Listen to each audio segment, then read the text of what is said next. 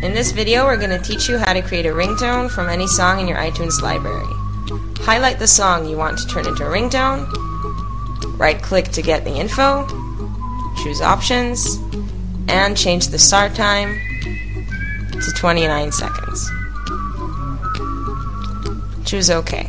Right-click again, and choose Convert to AAC. Wait a few seconds until a new file is created.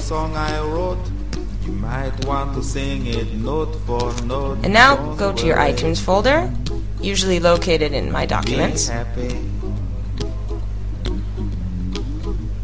Find the artist folder,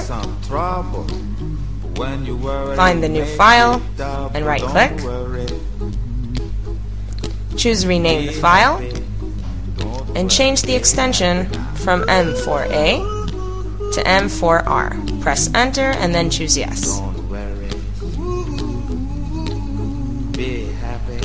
Now go back to your iTunes, click on File, and Add File to Library.